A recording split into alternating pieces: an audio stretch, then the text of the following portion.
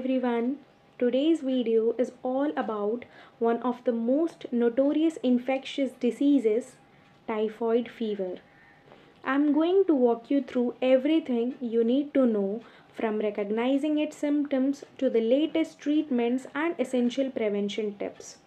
Buckle up because by the end of this video, you will be well versed in typhoid. So, let's start. Typhoid is an infectious disease caused by Salmonella typhi, which is a gram-negative, non-spore forming bacilli. Epidemiology. Typhoid germs are contracted from food or drink contaminated with excreta from carriers or patients. The spread is facilitated by poor environmental hygiene. Immunity following the infection is not sufficient to prevent relapse. Predisposing factors. First, organism. A large number of organisms have to be ingested by a healthy person to suffer from typhoid. Smaller inocula may produce the disease if the organisms are very virulent or if the resistance of the host is poor. Second, stomach acidity. The acid in stomach destroys salmonella that is ingested. Hence, patients having no acid in stomach or who take large amount of antacids to neutralize the acid in stomach suffer more often from typhoid. Third, intestinal flora. The normal intestinal flora produces short chain fatty acids which are lethal to salmonella. When these are reduced by antibiotics, the patient is more prone to typhoid. Clinical features. First, enterocolitis. In enterocolitis, the infection is usually localized in the small intestines and colon. The incubation period is usually 12 to 72 hours but may be up to 2 weeks. Nausea, vomiting, and an early chill are common initially, followed by colicky abdominal pain and diarrhea of watery, green, offensive stools. Blood mixed with stool and high fever may occur if there is involvement of colon.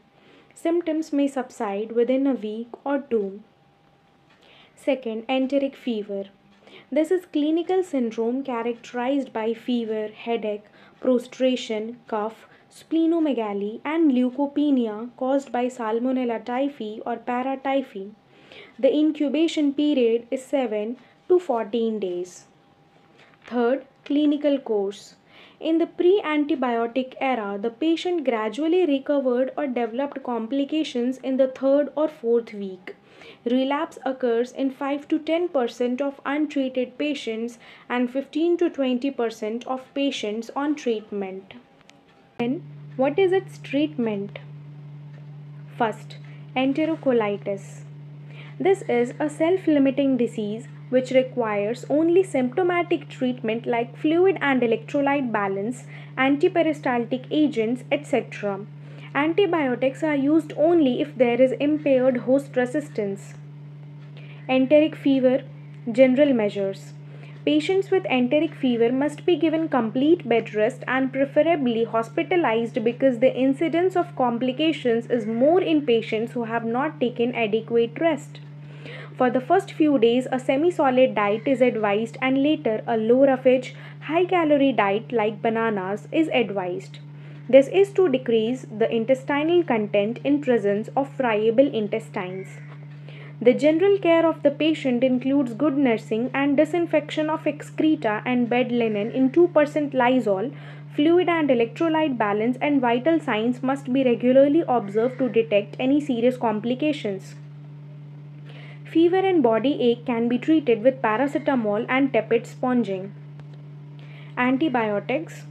Conventional. Oral or IV chloramphenicol 500 mg 6 hourly in the first week, followed by 500 mg 8 hourly for 2 more weeks. Quinolones. Ciprofloxacin 200 mg IV 8 to 12 hourly in a drip has been found to be very useful in chloramphenicol resistant typhoid fever. If the patient is not vomiting, it can be given orally in the dose of 500 mg 8 to 12 hourly. Cephalosporins. The drug of choice is ceftriaxone 3 to 4 gram once daily for 7 days.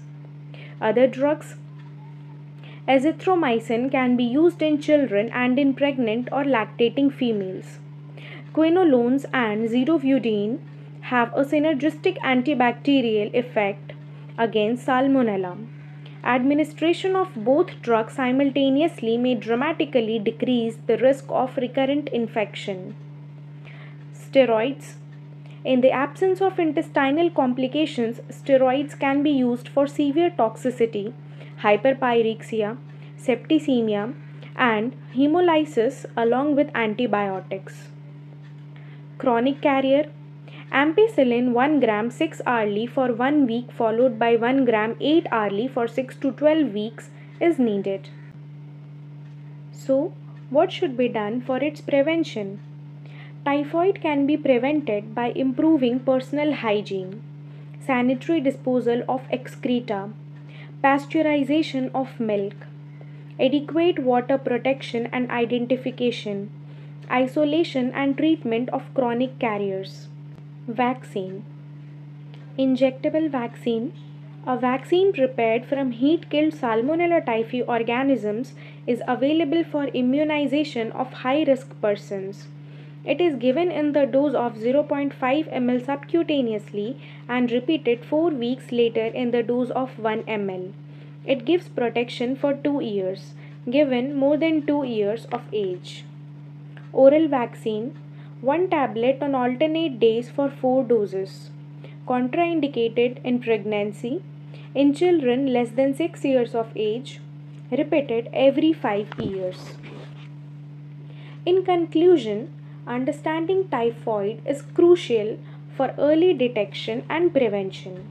By recognizing its symptoms, seeking prompt medical attention, and practicing good hygiene, we can collectively work towards a world with fewer cases of typhoid. If you found this video informative and helpful, please don't forget to hit that like button and subscribe for more valuable content. Your support means a lot and it helps us continue spreading awareness about important health topics like typhoid. Thank you for watching.